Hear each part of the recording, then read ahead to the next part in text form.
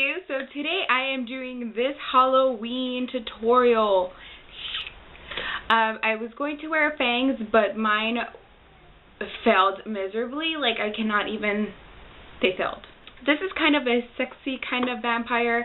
I did add some rhinestones to this just to give it a little extra oomph, and obviously this spider web that's going on my face. I just thought I'd add a little something extra. I hope you enjoyed this Halloween tutorial. It is actually my very first Halloween that I am actually going to dress up. So I hope that I did okay and this isn't disappointing for you. So yeah, just go ahead and keep on watching. So to start off with, we're just going to take this Revlon Photo Ready Perfecting Primer, and I just feel like adding primer to your face will help the face paint and everything go on a lot smoother and easier, because that face paint that I used is so hard to blend into your skin. So now we're just going to take this white face paint that I got at Party City and then just some foundation, whichever foundation that you feel that will blend in really easy, then just go ahead and use that. And I'm actually just going to take a clean styrofoam plate. You want to use 2 parts white paint and then 1 part foundation, just because you want a very light look. If you are very fair, then you don't have to do that. You can just use whatever foundation that you have. I'm just going to take a Q-tip, and I just took off the fluff that they have on it, and I'm just going to go ahead and mix in the foundation into the white makeup. So with the same Q-tip, I'm just going to go ahead and apply this liberally all over my face. You want to work kind of quickly with this because it does dry kind of fast, and make sure to apply some on your eyelids as well, because we want our whole face to match, to be one whole color. So just go ahead and make sure that everything matches, and even bring it down your neck. So I'm just going to go ahead and take a regular makeup sponge to blend this into my skin, and like I said, go ahead and do this kind of quickly. So as you guys can see, this is really patchy, and this is why I do not like this face paint, just because it is so patchy regardless of how much you kind of try to blend it, even with your fingers or whatever. Like, it is so dang patchy. So I would really recommend that you invest in like maybe a foundation that is a couple shades lighter than your own skin tone, just to kind of make this a lot easier, because this is so hard to blend. But I find that when you set it with your translucent powder, it looks a lot better, but it's still kind of patchy. So again, I would just invest in a cheaper lighter foundation. This is like about 3 or 4 coats, to be honest with you. It's just it's so bad. But anyway, I'm gonna make it a little bit better by setting it with this Airspun translucent powder. And the first time that I did this, when I set it with the powder, it actually looked a million times better. So that's what I'm going to do and hope for the best. So I'm just going to take a makeup sponge, and I'm actually going to press this onto the skin. Now that you've beaten your face half to death, like, honestly, this is so frustrating, and I look so weird.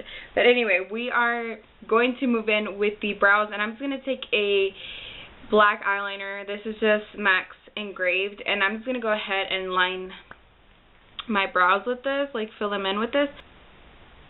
I'm just going to go ahead and blend this into my actual brows, and wow, that face paint is actually making them look grayish. Nice kind of sharp arch. Now what I'm going to do is just take Black Bean by NYX, and I'm just going to go ahead and put this all over just my lid. Well, not all over, just near my lash line. And I'm just going to go ahead and take my ring finger and just blend it out. Now I'm just going to take Onyx by Bare Minerals, which is just a matte black. And what I'm actually going to do is add this to my brows, because like I said, my brows look gray and I don't like that. Now I'm just going to take this base shadow brush by Real Techniques, and I'm going to dip it into this onyx color, and I'm just going to take a cotton pad. Anyway, I'm just going to place that right underneath my brow to grab any fallout, and I'm just going to apply this all over my lid. I'm also going to drag this color right underneath my lower lash line, kind of connected to the top. I'm going to drag this a little lower than I normally would, just because I want that vampy kind of look. Now with the MAC 224, I'm just going to go ahead and blend out this black into my crease.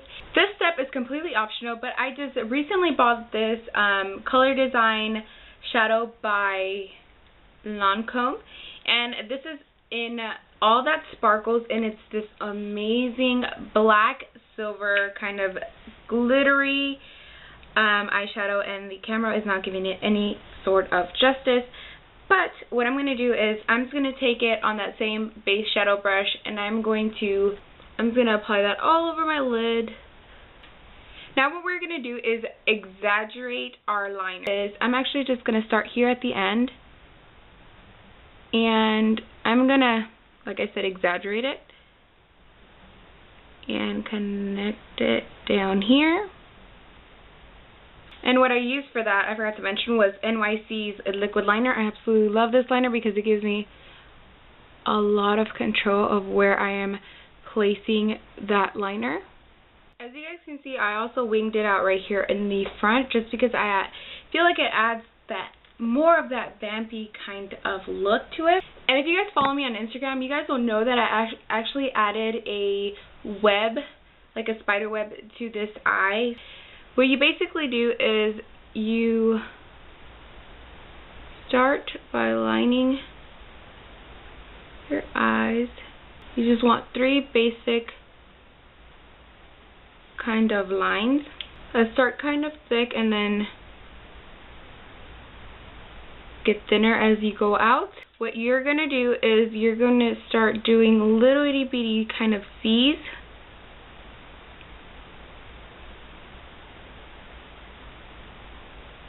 Again, this is a completely optional step. What I'm going to do is take some lash glue and apply it to that paper plate. And I'm actually going to add rhinestones to each line right here, and also right here and right here. And I'm just going to use these itty bitty ones that I know that you probably won't even be able to see. Now to add some definition to my face, I'm actually going to take a small kind of smudge brush, and I'm going to go ahead and take that black again. And I'm just going to go ahead and start lining where it is that I want my definition to be. Now, taking any bronzer of your choice, I'm just going to use Goddess by Wet n Wild. I'm going to take this blending brush, this contour brush by Real Techniques. And I'm actually going to use that to blend this out. But as you guys can see, it gives kind of a grayish effect to kind of give some definition to the face, but also make it look like our face is kind of sunken in. I'm actually just going to line my lips with this Hot Red pencil by Italia. And it's sort of a harsh kind of triangle. You can leave your lips plain red, but I'm actually going to do an ombre lip just because I felt like it would be kind of fun. The colors that I'll be using is Bruised by NYX, and it's just a very dark wine kind of red. It's super dark. I'm also going to take Wet n Wild's Cherry Bomb, which is a good dupe for Diva. And lastly, I'm going to take Red Velvet by Wet n Wild. So I'm going to start off with Bruised and start this on the outer part of my mouth. How scary do I look right now? Like, seriously. Next, I'm just going to take Cherry Bomb, and I'm going to add that right after. And I'm just going to leave the center of my lips like that. And you just kind of smack your lips together to get it to blend. Now I'm just going to take a Red Velvet, and I'm going to add that right there in the center. Now I'm just going to take this concealer brush, and I'm actually going to go ahead and blend this all in and get a sharp line right here on my lips. So to finish off the eyes, I'm just going to go ahead and add some false lashes, and these are kind of pretty out there. They are full and spiky. So I'm just going to take this blue right here from my 120 palette from BH Cosmetics, tiny bit of it, and I'm just going to apply this right here by my mouth. And that's just going to give us a bruised kind of look. And over that, from the same 120 palette, I'm actually going to take this red right here. This red is really pigmented, so you want to be careful. And I'm going to blend that into the blue. I'm just going to take my finger and blend that out. I'm kind of going to smudge my lipstick on this side into it so it looks like I'm bruised and also looks like I have been drinking blood. Now I'm going to take that same plate again. This is coming in handy. And I'm going to place some of this fake blood on here. And again, just with a Q-tip, I'm just going to take some of that blood. I'm just going to place this all over my mouth and kind of get it to drip downward. I'm going to place it all over my lips as well. Well, not all over my lips, but...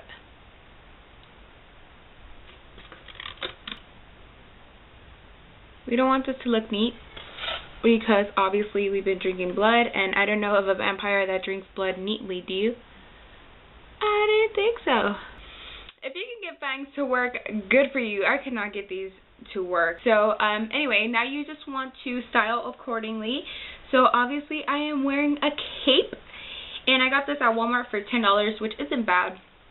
And I am just wearing this skull necklace that I got at Kohl's, but any kind of necklace would do, really. I wish I could wear the fangs, but these are horrible. I can't get them to work. But if you guys can get them to work, then you will look like a genuine kind of vampire. So I hope you enjoyed this, and I hope this was helpful. So until next time, bye!